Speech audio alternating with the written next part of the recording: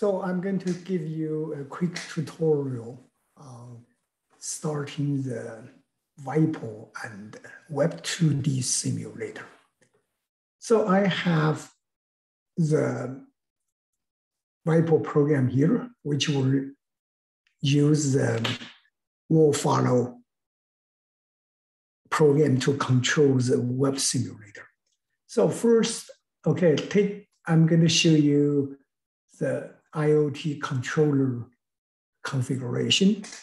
You need to set to the web socket server.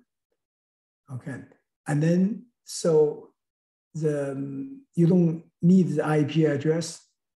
You just need the port and 8124. So then I'm going to set the touch sensor. Okay, I put the front as a touch sensor. So the touch sensor will need to partner with controller 0 and the port number I use 0. Then next, I'm going to have the distance sensor on the right. Okay, so you can see partner with controller 0 and the sensor porters 2.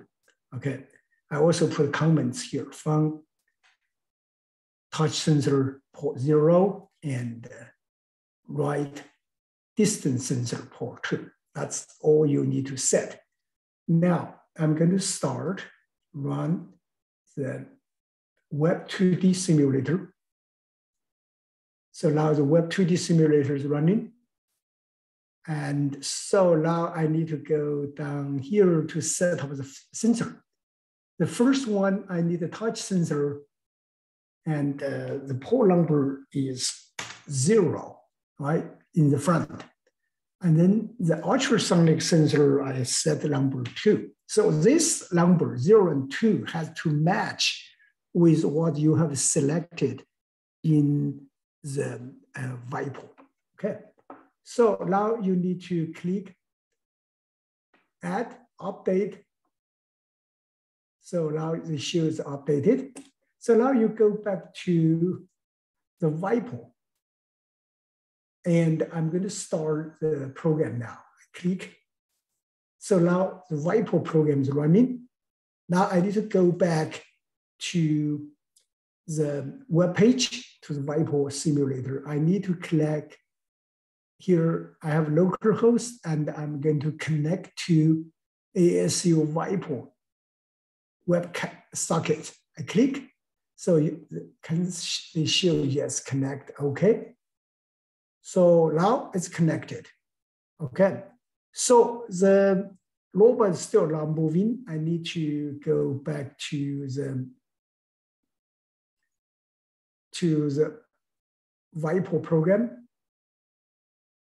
Okay, so basically what I need to do is, okay, I make this window small. You need to keep this window on the top, okay? So you can see my code here, I have select the key press B. When I press B, so I'm going to basically go into reset the state. I'm going to move forward, okay? So this is, the key is you need to click on this window, keep this on top, then you press B. So now you will see the robot start to move, okay? So since I use touch sensor, when I touch the wall, you can see I go backwards a little bit so that the robot will be able to turn. If the robot touches the wall, it cannot turn. Okay, so that is the part a few details you need to take care of. All right, that's it for a quick tutorial to get started.